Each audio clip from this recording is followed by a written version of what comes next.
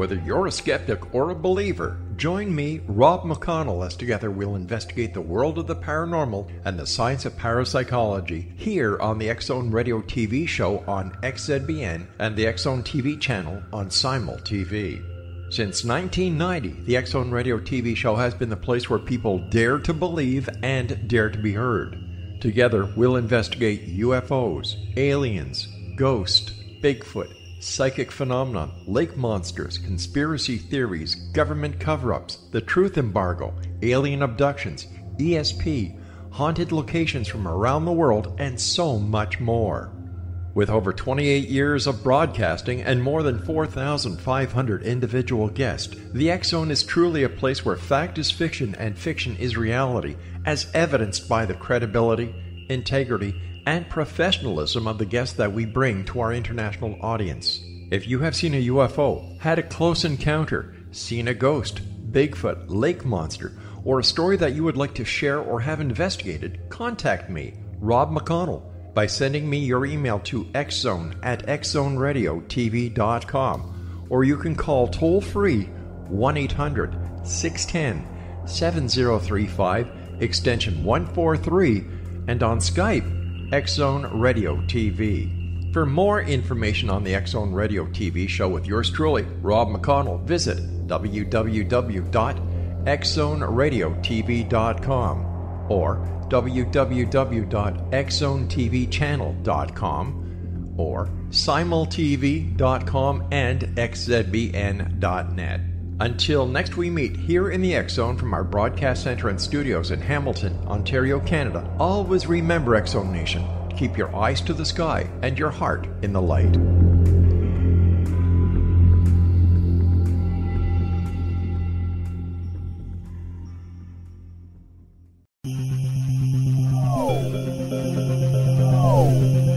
This is A Different Perspective with Kevin Randall. Kevin is a retired United States Army Lieutenant Colonel who has studied UFOs for more than 50 years. His military training has provided him with unique insight into military operations and UFO research. Kevin has investigated many of the most mysterious cases and has been consulted for dozens of documentaries and been interviewed on hundreds of radio and television programs about UFOs. Considered to be one of the leading experts on the Roswell UFO crash, Kevin has written more than 25 books about UFOs, including Roswell in the 21st Century and Encounter in the Desert, a re-examination of the Socorro UFO landing. Now here's the host of A Different Perspective, Kevin Randall.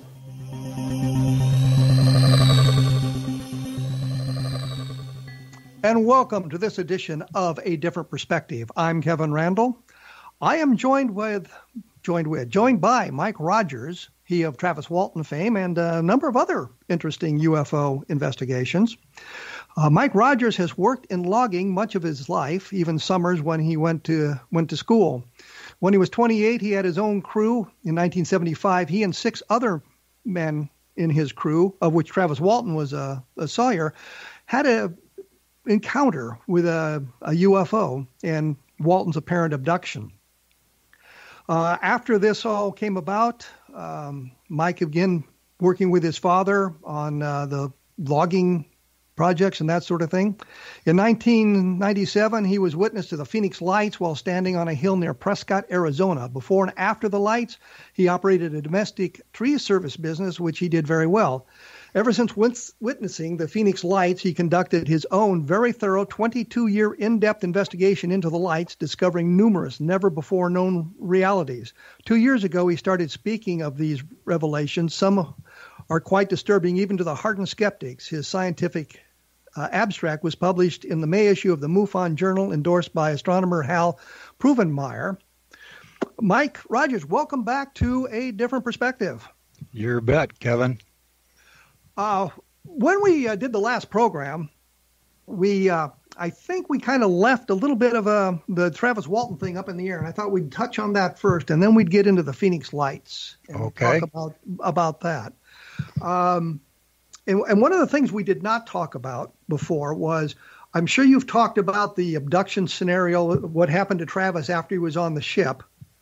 And I wondered if you could tell us a little bit about what Travis might have related to you about that experience. Well, yeah. Over the years, he's relayed everything about it, and we talked about it a lot.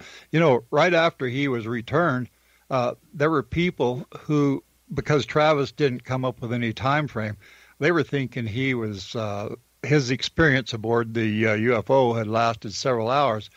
I demonstrated to him by going through everything that he had talked about from beginning to end from the time he became conscious until he was rendered unconscious, that entire sequence went somewhere between 15 and 20 minutes in length. And then he realized that. And that came along a couple of years later. But, that meant that of the 5 days and some hours that he was missing, he was only conscious for just a few minutes of that time. And what he did experience was quite unique and very, very odd.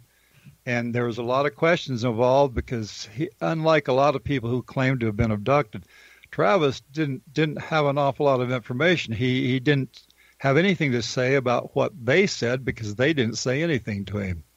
And he didn't get any impression of them giving him any mental telepathy or anything like that. He just expressed as best he could that sequence, and he's never added to it.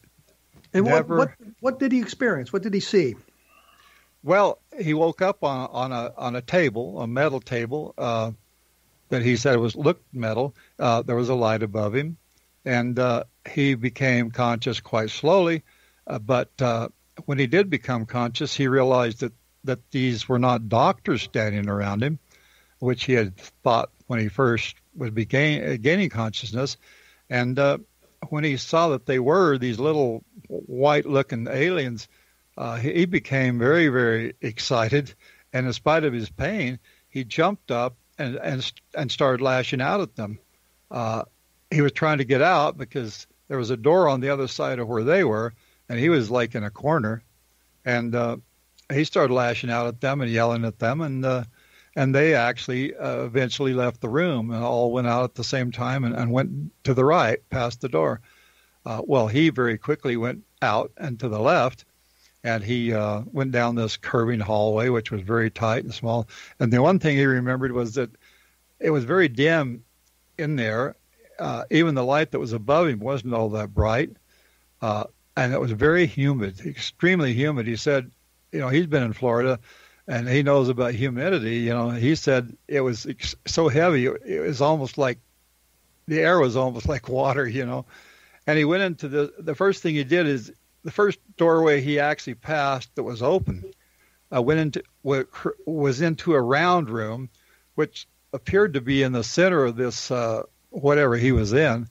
And there was a chair in the middle of it, and just to make things quick here, he went around, trying to see if somebody's in that chair, and there's nobody there. He couldn't find another doorway. He couldn't find anything. There were some buttons on the arm of this chair and a small screen, and he tried pushing some of those buttons. They didn't do anything, but he noticed that when he moved towards the center of this room, the room got very dark.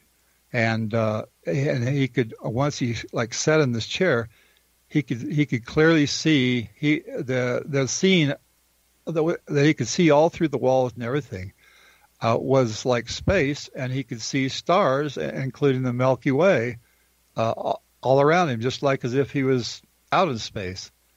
And you said that when he woke up, he looked at these beings. And they were white. I've seen the paintings that you've done. Yeah, they look nothing like the grays. Well, they do in a way.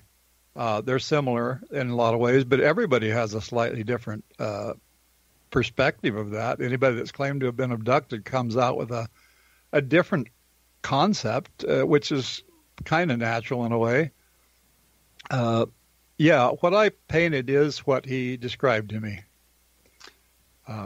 They were small, like 4 feet tall.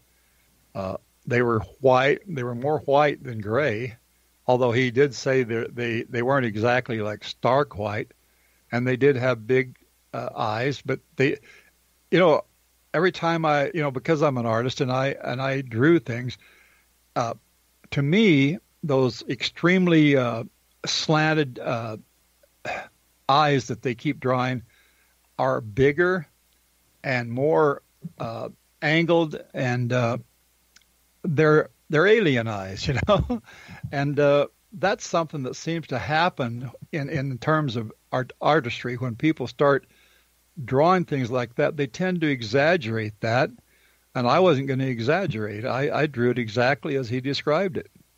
Well, let me ask you a question. Since this is radio as opposed to television, and I've got some samples of what you've drawn about the aliens. Do I have your permission to post those on my blog so people can see exactly what we're talking about? Yes, you sure can. Okay. So when we're done here, go to the blog, www.kevinrandle.blogspot.com, and we'll have a couple of paintings or pictures that Mike drew based on Travis Walton's descriptions of what the aliens look like, and you can decide for yourselves how close they resemble the Greys.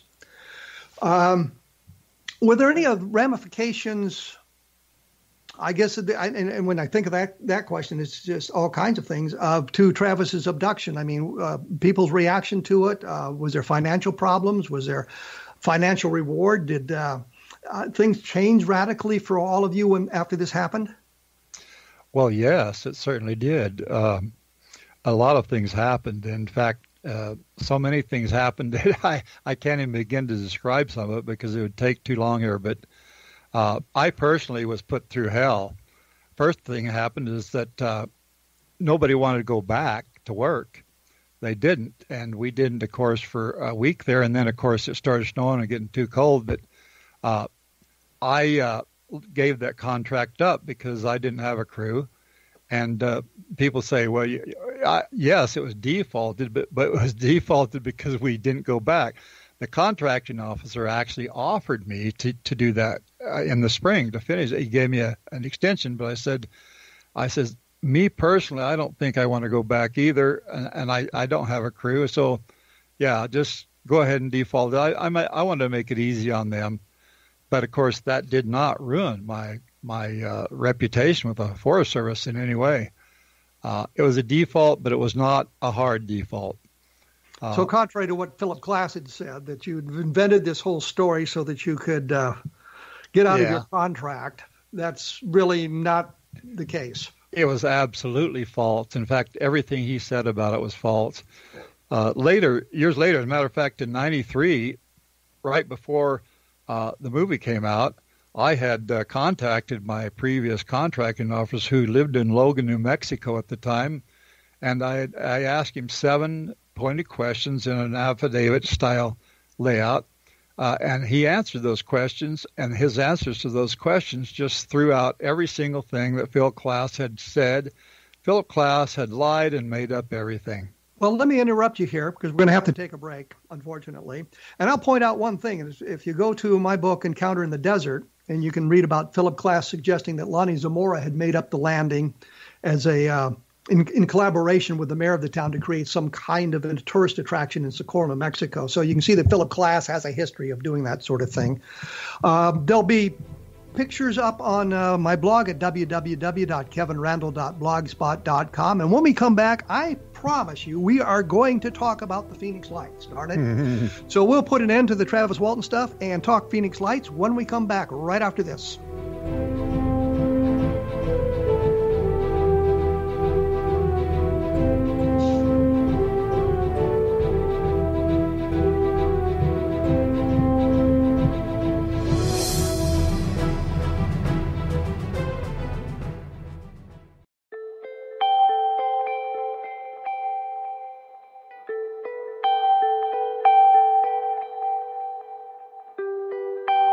It's hard to listen to the news without realizing we're living in volatile, unprecedented times.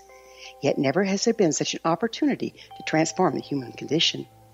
As old structures fail, where can we find the guidance to co-create a better way? Find Your Path Home is an ever-evolving, leading-edge information, education, and healing resource center designed to support and guide you on your path to unity and enlightenment.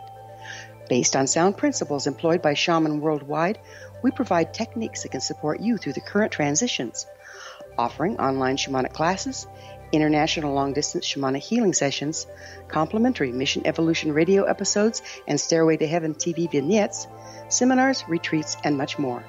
All of this can be found on findyourpathhome.com. So I was watching the X Zone TV channel last night when I was abducted by aliens, and they kept repeating to me over and over again, simultv.com, simultv.com. What's simultv.com? That's what I asked them. They had it written on the side of their UFO. How do you spell that? UFO. No, I mean simultv.com. simultv.com. simultv.com. Right. simultv.com. Interesting that you were abducted by aliens in a simultv.com UFO last night. Oh, yeah? Yeah. Now that you mention it, I remember now last night I was awakened from a deep sleep. My great-grandmother was standing there. She said she'd come from the hereafter to tell me about simultv.com. She even spelled it out for me. simultv.com, sonny boy. simultv.com. simultv.com, sonny boy. Wow. Yeah. Guys, you'll never guess what my psychic guru just told me. simultv.com. Exactly. Are you guys psychic too? Of course. We all know about simultv.com. simultv.com.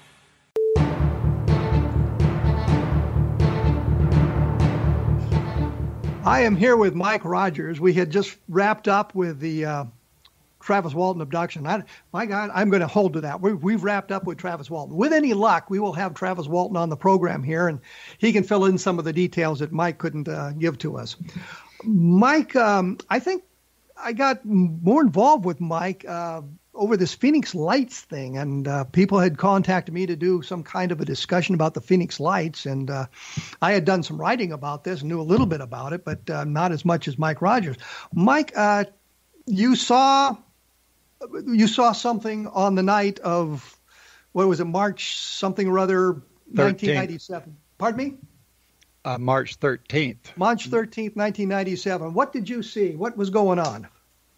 Well, I was on my way to Phoenix to do some business, and I stopped by Prescott to see one of my friends who was originally in the logging crew, Alan Dallas, and he wasn't home. He lived with his parents. His parents weren't home, so I left, and because I was very interested in the Hale-Bopp comet, and I had a professional video camera, and I went up on this hill. I didn't know if I'd get up there, but there was a road all the way to the top, and it was a little over 7,000 feet high. And I went up there, and I started trying to film the Hale-Bopp comet, but it was just too dark. Nothing was coming out on video. Well, I put the camera away, and I was starting to leave, taking a last look at the comet, and these lights started coming up a little to the right. They were in my field of vision, but they were a little right of the location of the Hale-Bopp comet, and they seemed to be coming up from the ground. I sat there and watched that because the lights were rather bright, and I first thought there was like a squadron of helicopters or something, but the lights never did change in their perspective to each other, and they were in a kind of a V shape, a chevron shape, coming towards me, and they got closer and closer and closer, and so that became quite exciting. And as they did come closer, and they didn't go directly over me, they went a little off to the right, and about that time I could see that these lights were not created by helicopters or any kind of a conventional flying machine. There was an actual connection to them. The leading edge of this thing, which is kind of wide, connected 7 lights. At first I could only see 6, and then eventually there were 7. By the time it went off to the right, it went back to 6, but I could tell that was because there were 7 lights, and they were, aesthetic.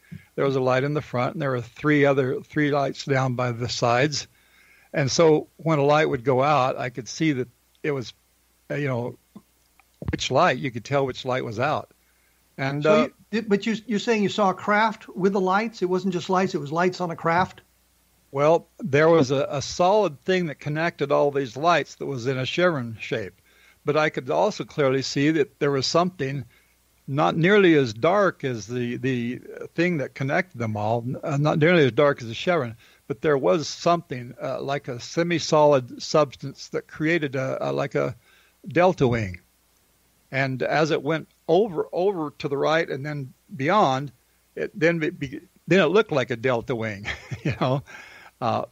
But I estimated through a thing I call snap triangulation, what I won't get into, It was a few thousand feet above my head, but it was rising, and it was moving to the south. It had first come out of the northeast, but then it was then moving south, well, kind of south, and then it disappeared after a while.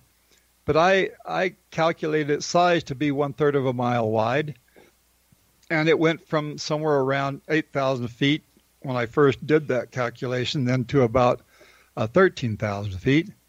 And, of course, I didn't know elevation like that beyond that, but I also was able, through that same method, to calculate its speed, which was somewhere between 65 and 75 miles per hour.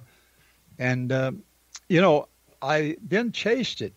I got in my truck and I took off, and I did a little speeding going down the interstate there. I came close to catching up to it, but when I did get within sight of the valley, and I stopped on a hill there near Anthem, Arizona, and I couldn't catch up to it, and I wasn't going to speed down the valley. I knew I'd get caught, so I just sat there and watched it as it slowly went over South Mountain. Now later on, was it heading in the direction of Phoenix? Well, it went right over the top of Phoenix. In fact, South Mountain is directly to the south of Phoenix, kind of the border, and it went over the east end of South Mountain. And then after that, I couldn't see it anymore. So this could account for some of the sightings seen in Phoenix on March 13th. Yes, as a matter of fact, in all the research that I've done, and I've done a very thorough investigation. In fact, it's been like a 22-year project from my initial experience until the present. And I've done quite a bit of writing about it, and I've done a lot of shows about it. Specifically, what were you asking? Well, no, I was just wondering, because I'm not that familiar with Arizona, and I think many people are not, because we don't live there. I know where Mesa, Arizona is, and I know where Weaver's Needle is, and I bring that up only for those of you who are interested in lost gold mines, because that's the starting point when you search for the lost Dutchman's mind. But I've always thought there were basically two events. One was the lights that they had all the videotape of, and then there was this other event where there was an actual object that was flying around in Arizona at the time, and some people saw this triangular shaped or this chevron shaped object as you talk about, and some people just saw lights. And it's clear to me that some of the sightings, I think there was a sighting of aircraft flying formation, and there were some sightings of flares, and I think it's pretty well established that they were flares. But then there was this other group of sightings that don't fit into that category. So I always kind of categorized it as two events. What do you think about that? Well, as quickly as I can, let me set the whole thing straight for you. Okay. Because there is an awful lot of misconception in all that, a great deal of it. Well, for me, as I said, it started in Prescott, and it was seen by people in Henderson, New Mexico, and then several years later, I found some people in Boulder City, two people, a couple, who had also seen it. But Boulder City is in Nevada. It's just right near Las Vegas. Yes. Well, actually, it's in a line. This object came, according to these witnesses, came out of the Northwest, but nobody actually saw it come out of the Northwest. Everybody I talked to just said they speculated that because when they saw it, it was heading away from them, and it was heading to the southeast. And but everybody in Nevada said that it was leaving. And that was misperception. We won't get into that at the moment, or we can get into that later. Right now I'm trying to lay a kind of a path of this thing. Basically, it was first seen in Arizona by me and people in Paulden, Arizona, and Prescott and all there. There was a number of witnesses there who saw it, and it went from there as a solid object. Nobody saw a group of lights at that point. This was a solid object that had 7 lights, seen as 6 to 5, depending on different people's perspective. But it went to the south, and it went over Phoenix, and it went over South Mountain, and then it eventually ended up, and it started curving to the southeast after that, and it went down near Tucson, but the lights went out. Some people said it went further, but mostly people didn't say that it did. It disappeared right there somewhere around Casa Grande. But that was one object, and that was one object, even though there were several different people who had different ideas about how it looked, different ideas about configuration. I've figured all that out since then and have it all laid out in something that I've written. But to make this thing simple, the second event, which is the lights that was seen by thousands of people over the Estrella Mountains, first thought to be in front of the South Mountain, but then later admitted to be over Estrella Mountains, and then in truth was actually on the Barry Goldwater Gunnery Range, which was behind the Estrella, quite a bit behind the Estrella Mountains, actually from the point of people witnessing in Phoenix, of which there were many. They were actually 70 miles to the southeast, and they were actually over the Barry Goldwater Range, and these were actually flares. They turned out to be flares. But at first, there was a lot of people, including Dr. Kate, who said that it was this large object that had gone over Phoenix, had turned around and come back. But that was just speculation entirely. And because they speculated before the Air Force was able to get out and straighten the whole thing out, it became a big thing. And that's what became famous. That's what has become known as the Phoenix Lights. But that was flares. The object that is still unexplained, even by me, came out of the northwest over Prescott, then south, then over Phoenix, and then on down from there. And the people who've seen this object weren't nearly as many who saw the lights over, the flares that were over the Estrella Mountains. So there's no doubt in your mind that the big event that everybody saw was flares being dropped by military aircraft. Yes, that is very definite, and I've come up with all kinds of proofs since then. Some of it is very scientific, but you follow it and you see that that's true. Any bright, glaring light is always seen as very much closer and very much brighter than it actually is. Well, let me interrupt you here to say one of two things. Number one, if you've ever had tracers fired at you, you know that they look like watermelon as opposed to what they really are. I haven't had yes, you're absolutely right on that. And I've got some additional questions about the two events and that sort of thing.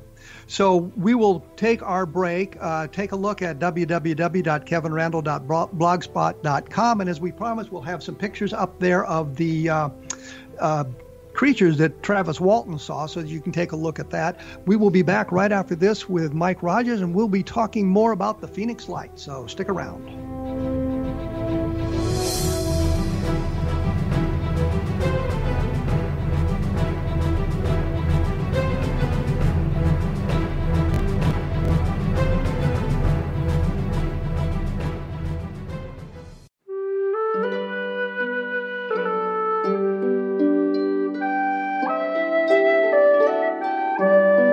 Path Home Shamanic Art School proudly presents the Gathering of Shaman 2019 Fall Retreat, Manifestation Samhain.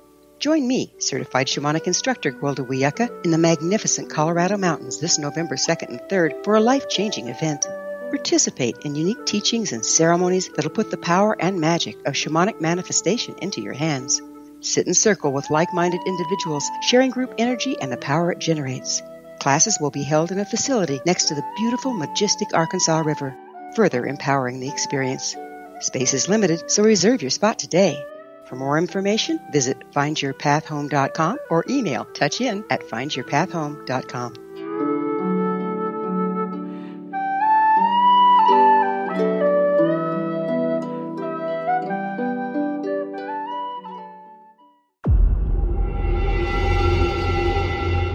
Whether you're a skeptic or a believer, join me, Rob McConnell, as together we'll investigate the world of the paranormal and the science of parapsychology here on the X-Zone Radio TV show on XZBN and the X-Zone TV channel on Simul TV. Since 1990, the X-Zone Radio TV show has been the place where people dare to believe and dare to be heard. Together, we'll investigate UFOs, aliens, ghosts, Bigfoot, psychic phenomenon, lake monsters, conspiracy theories, government cover-ups, the truth embargo, alien abductions, ESP, haunted locations from around the world, and so much more.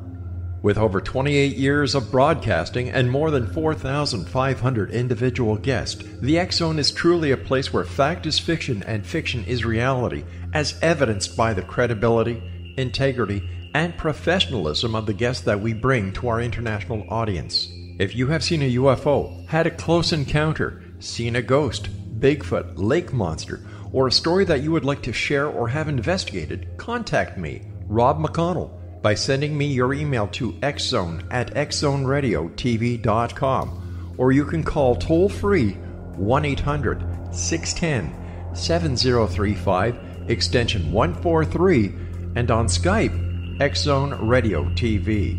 For more information on the X Zone Radio TV show with yours truly, Rob McConnell, visit www.xzoneradiotv.com or www.xzonetvchannel.com or simultv.com and xzbn.net. Until next we meet here in the X Zone from our broadcast center and studios in Hamilton, Ontario, Canada, always remember, X Zone Nation, keep your eyes to the sky and your heart in the light.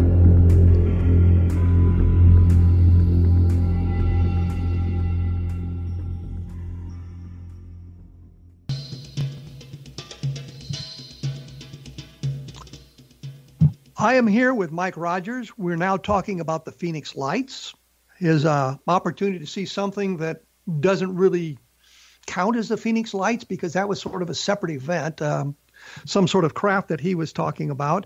And when we went away, we had been discussing the flares, I guess, dropped by military aircraft on the gunnery ranges that, I guess, dot that area of Arizona. So there's no doubt in your mind that some of the sightings that people talked about, the really great sightings and the videotape that we have of that sort of thing was of military flares. Yes, that was the big event that became known internationally as the Phoenix Lights. But that was flares. I can guarantee you that. I mean, there's just too much documentation. There's just too much to say that was flares, and directly, because the Air Force, military has come out more than once to say that. And they didn't at first, and that's what created all the fervor and created the term, the Phoenix Lights. But they're still unexplained, this thing that started in the Northeast and went down across Arizona and eventually went dark somewhere around Casa Grande. Let me break in here because I want to make it clear. Or state me, people not believing the Air Force about their solutions to a UFO sighting. I mean, you can understand why people would be skeptical of an Air Force explanation, given all the bizarre explanations they gave after 22 years of studying UFOs. Yes, well, that's why I went into so much in depth in explaining that myself. And when we were cut off there, break, I had made the statement that bright glaring lights will always appear much closer and much brighter than they really are. And one thing that shows that very clearly, anybody can do this. You go down a section of highway, especially a long straight section, and you look at lights a mile away, approximately a mile away. Those lights will actually engulf, completely hide their host vehicle. A semi-truck will have lights that look huge at a mile away. In fact, they're so huge, like you say, they will completely engulf and hide the host vehicle. The whole truck disappears in the size of those lights. And it's the same all the time. It doesn't matter. In fact, the further away a bright glaring light is, the more large it will appear. If you look at lights on the highway that are 5 miles away, they appear hundreds of times larger than they really are. And that can be tested. Anybody can do that. And that's true of all light. Any bright glaring light, same thing. Well, people saw these bright glaring lights, which were flares, but no, they don't want to believe that. You know, if you're a UFO believer, you're just going to believe that it was an extraterrestrial vehicle, and that's all they care about. Reality just doesn't matter in that case. And believe it or not, skeptics don't believe in anything but airplanes for the first event. The first event being the thing that I've described, you know, coming out of Prescott area and going south and then eventually disappearing across the ground. That's a totally separate incident. And that incident has been thought of by many people, having many different perspectives, creating for the people who investigate, especially like Peter Davenport, who has written extensively on that. He claims that means that there were several different events, but there weren't. There was one event, and there's reasons for that. Well, I think when Peter's talking about several different events, you and I have talked about two separate events here, which is the craft that you witnessed and the flares. And I think there were other things going on that night as well that were misidentified, because there's one fellow that talked about that he saw a series of lights in a formation. And when he turned his telescope on it, because he was out there looking for Hale Bopp as well, he was able to resolve them as airplanes. So we've got things going on in the sky that are mundane but have been misinterpreted by a lot of people. Well, the Phoenix skies and Tucson skies are always filled with an abundance of moving bright lights. That's created the problem. And this guy, Mitch Stanley, that you're talking about, that saw these airplanes through, he saw them through telescope. Well, the problem with that is they had to be airplanes, because there's an abundance of lights to be seen in the Phoenix skies at any given moment.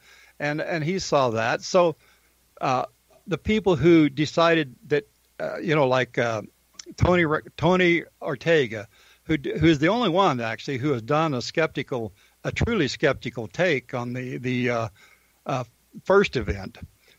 Michael Shermer did a take on the second event, and he, of course, concluded they were flares, but that's what you'd expect. But they were, in my opinion. I think I was going to say we're in agreement with Michael Shermer, because we agree they're flares. We all agree that they were flares. Yes.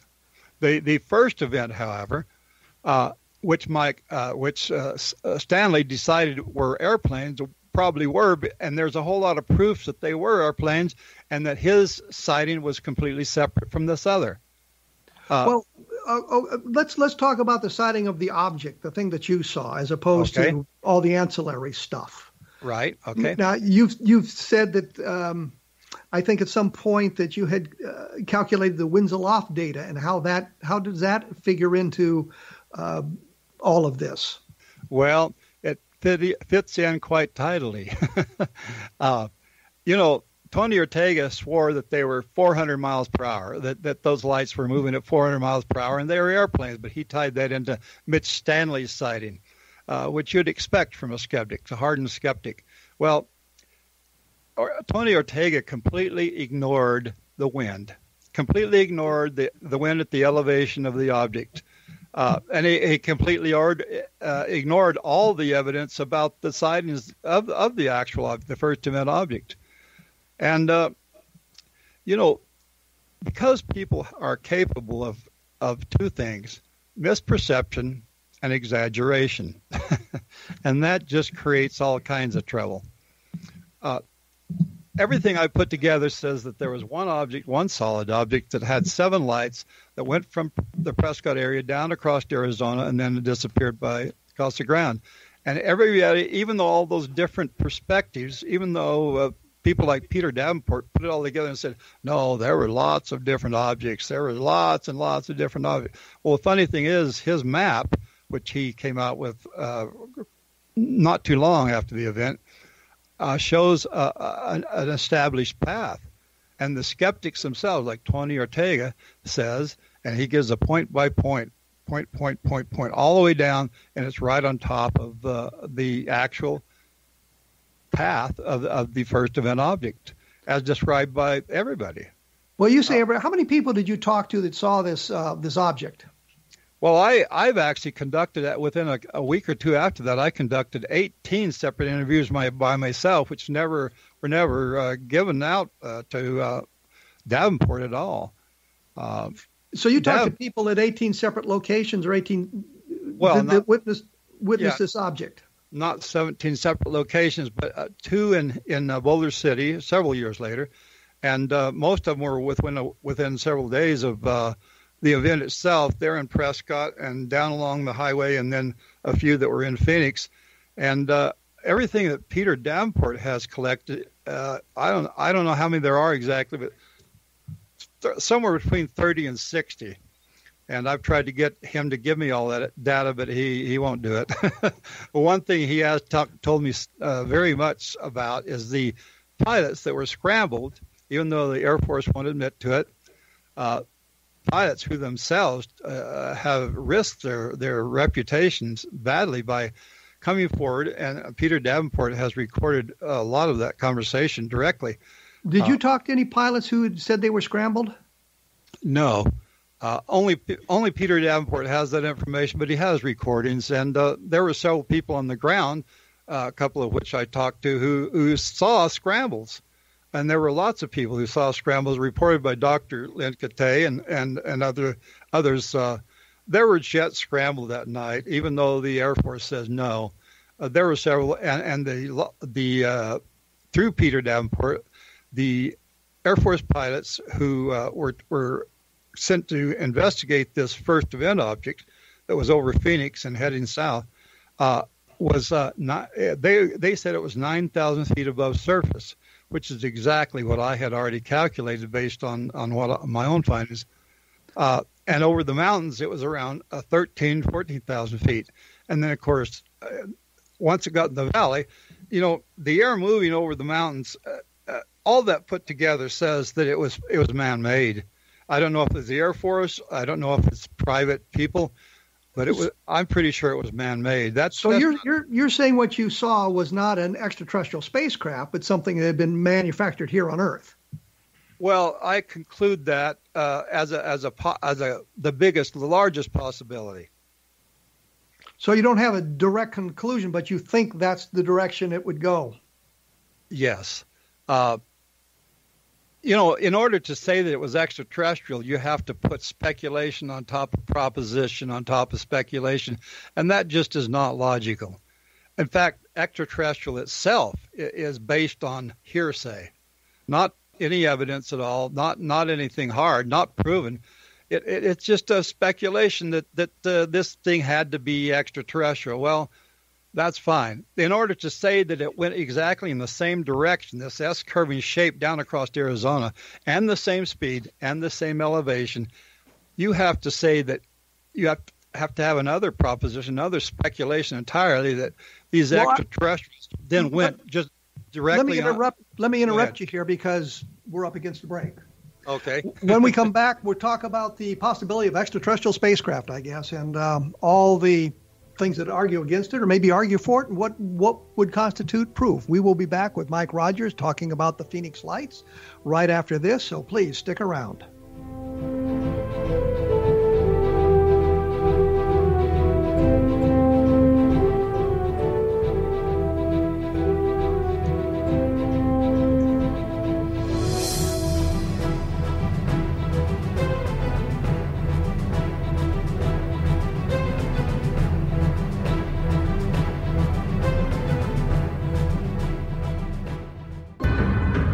If you are looking for a safe, zero-calorie, natural option to the harmful artificial sweeteners on the market today, Just Like Sugar is what you're looking for. Just Like Sugar is a wonderful natural alternative for those health-conscious people who choose a calorie-restricted diet with a great, pure, sweet flavor that tastes just like sugar. Just Like Sugar is a great natural option for people suffering from diabetes and may be useful in restricted diet programs where standard sugars are not allowed and does not cause a laxative effect of some other sweeteners.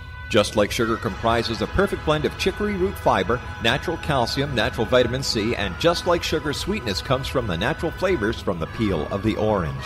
Just Like Sugar is a natural alternative to harmful artificial sweeteners and will change the way that you believe all natural sweetener products taste. Just Like Sugar is available at your local Whole Foods markets, Wild Oats markets, Henry's, Sun Harvest, and many other fine natural food stores in the U.S., Canada, and worldwide. They are here, and they've been here for thousands of years, making their presence known in the shadows. They might be seen by a lonely motorist on a deserted road late at night, or by a frightened and confused husband in the bedroom he is sharing with his wife. But who are they? What do they want? Why are they here? Perhaps most concerning, has the government been aware of their presence all along? The new book by L.A. Marzulli, UFO Disclosure, The 70-Year Cover-Up Exposed, delves into the world of UFOs. Can full disclosure be soon? Order now and receive a free hour and 37-minute DVD on the UFO phenomenon. UFOs are real. Get both the book and the DVD, a $40 value, for only $19.99. To order your book and DVD today, go to lamarzulli.net. That's LAMARZULLI.net. You have heard of the X Zone? Now watch it on Simul TV, plus 500 video games, live TV channels, free video on demand, worldwide, and more. Does this sound like tomorrow's television? Well, it is, but you can have it today, right now. It is Simul TV. Simul TV offers what the others only wish they could provide. 15 exclusive channels like X Zone, sci-fi, and horror. We are worldwide. No other provider offers that. 500 built-in video games. No need to have an extra expensive system. We have them included. Free video on demand. Live streaming events from around the world, interactive online network, and much more. Tomorrow's TV today. Simul TV. Sound too good to be true? Well, it's not. You can have Simul TV today. Sign up at simultv.com. Do it today.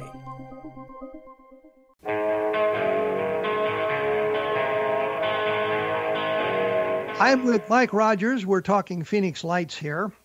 And we're, again, running out of time. I can't believe how quickly these hours pass.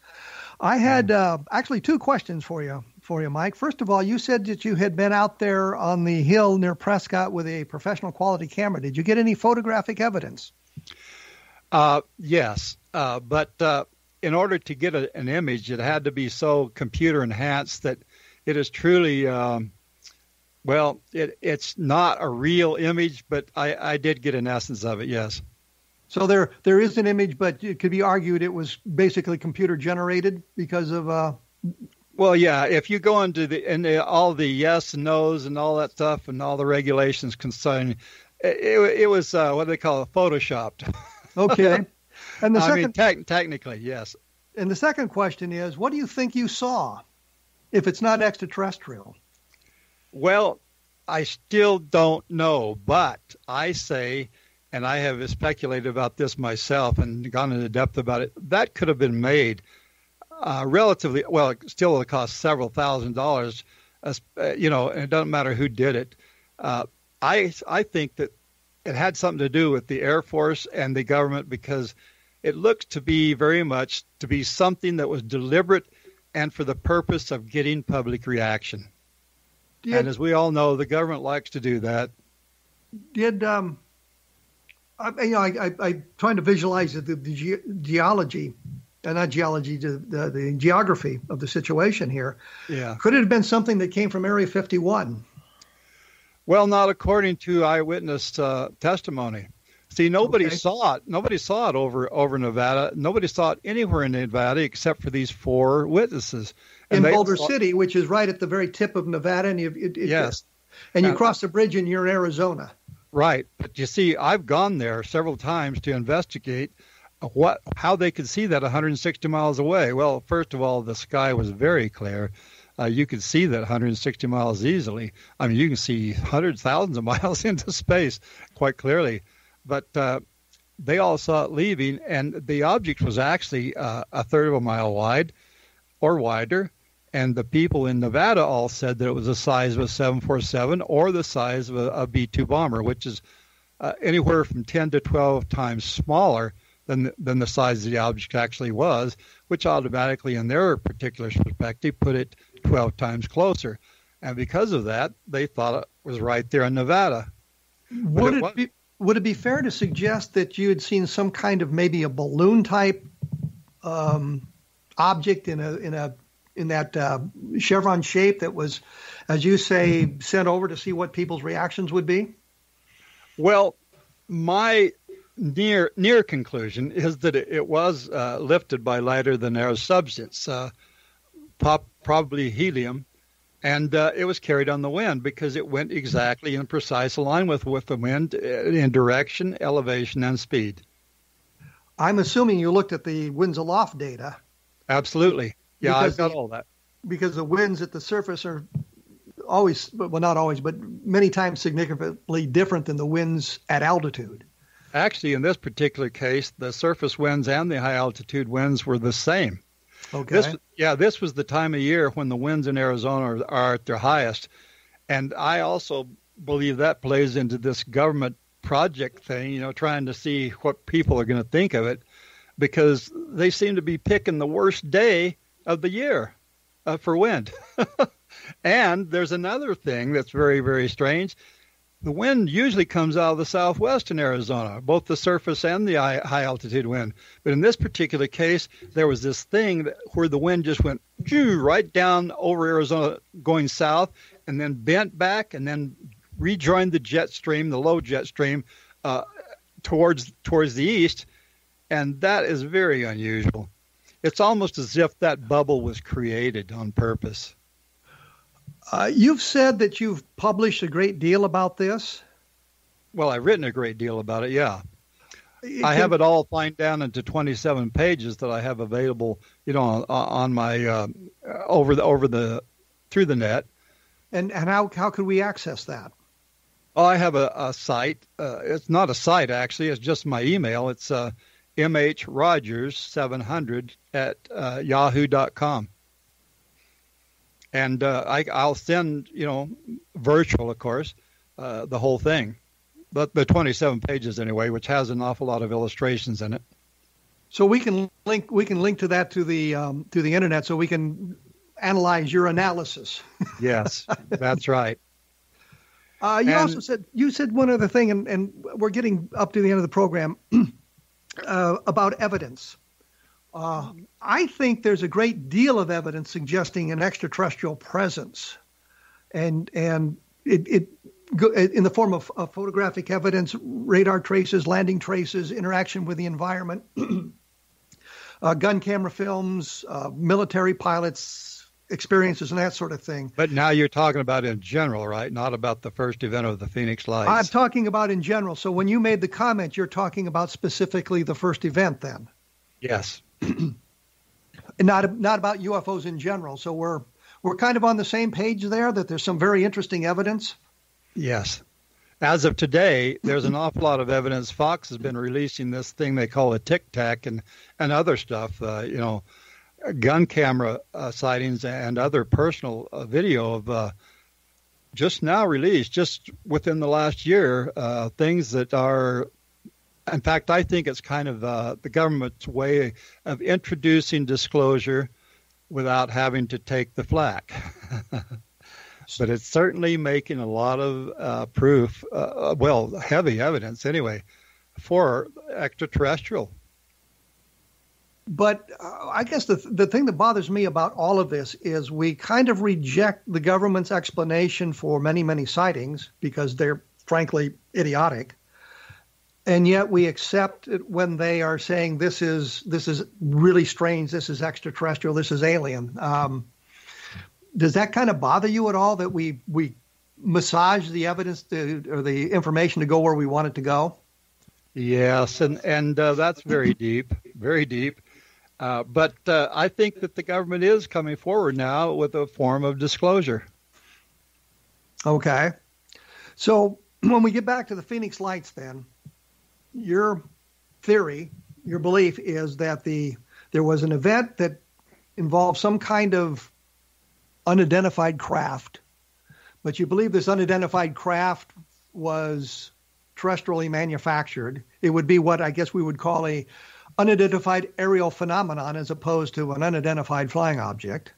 Yes. And that the majority of the interest in the Phoenix Lights was generated by flares and other activities going on over Phoenix on March 13th, 1997 that had nothing to do with that first event that we talked about.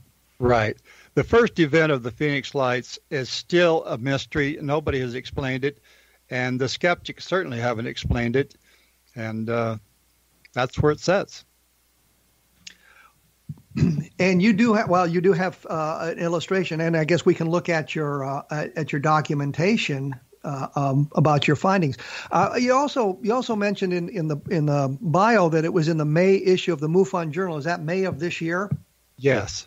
Yeah. 4 months ago. So that if people are members of MUFON, they can go back to the journal and take a look at it. Is there anything on the MUFON website about this? Just that abstract, and it's kind of hidden because it's in another article done by Thomas Keller, which talks about other strange things that, in my opinion, are just completely off the wall. But it's hidden within there, and it's in letters to the editor, and it's just a scientific abstract that I did with Hal Povenmire. You mispronounced his name. Every time I said it, I mispronounced it. So yes. I cop to that because I'm good at mispronouncing names. Ask anybody. Okay. There you go. I'll take your word for it. Mike, we're right up against the end here. I think we've had a couple of good discussions when we figure in the Walton abduction and the Phoenix Light stuff as well.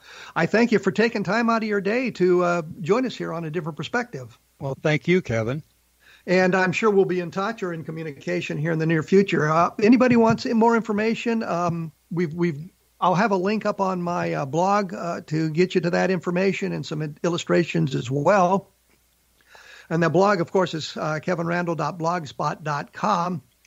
And I'll take a moment here to point out that I have done a number of UFO books, and I think that one of the things that bugs me about the way things are today, and I'm going off topic here a little bit, is there are reviews of some of the stuff, of my stuff, and I know the people haven't read the book. And I know because of the way the reviews are written. And I just think that is wrong. You know, one guy wrote on Roswell in the 21st Century, his whole review was, this book is nonsense because there are no aliens. And I'm thinking, if you'd read the book, you wouldn't have made that comment because of the conclusions drawn at the end of the book. You would have understood what I was talking about. I don't understand that, but I think that we see in today's world way too much of people paying attention to things that appear on Twitter and on Facebook by people who have little or no expertise in what they're talking about. They're just angry about something and feel the need to comment on it. And I think that's driving things in the wrong direction. I just make that comment because it's something that moves me periodically, and I think I should do that. Next time, I will be joined by Nick Redfern talking about his book. The week after that, I'll be joined by Paul Davids, who was the co-executive producer of the Roswell movie on Showtime, and many, many other things. And he has some very interesting stories to tell you. There are some very interesting programs on the X-Zone Broadcast Network. That's xzbn.net, or what is it, xzbn.net if you're in Canada. I will be back in 167 hours and look forward to discussing UFOs with you at that time. So thanks for listening.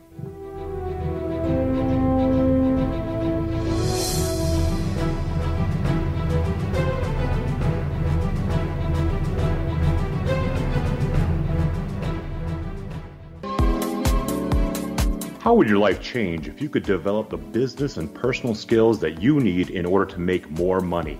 Do you want to learn how to achieve your big life goals faster? Then go to findhiddenmoney.com and get the Goal for It online course. The course teaches you how you can set and achieve your biggest goals while completely overcoming the roadblocks to your goals so that you can realize your dreams and imagine more success. Go to findhiddenmoney.com. Memorable dynamic presentations are a not-so-secret weapon in the business world. Do you have a powerful message that must be shared, but you haven't found a way to deliver that message? Do you want to be known as a top public speaker who gets amazing results? Are you ready to create and deliver your powerful message? Thomas Hides can help you create and deliver your speech to get the results you desire. Visit iconquality.com. Did you expect your business to flourish, but instead it plateaued or didn't get off the ground yet? Would you like to achieve massive goals and discover new sources of income within your business? When you're ready to experience that type of success with fast results, Cindy Hendricks is the business coach for you.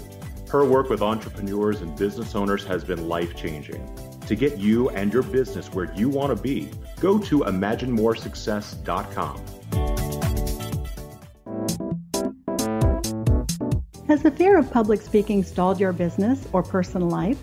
What would you give to develop and maintain supreme confidence? Have an invaluable private program to always perform at your best. Imagine how you would feel. You can have all that and so much more today with Thomas Hyde's life-changing course called Number One Fear Unleashed. Visit numberonefear.com and be liberated from your fear of public speaking.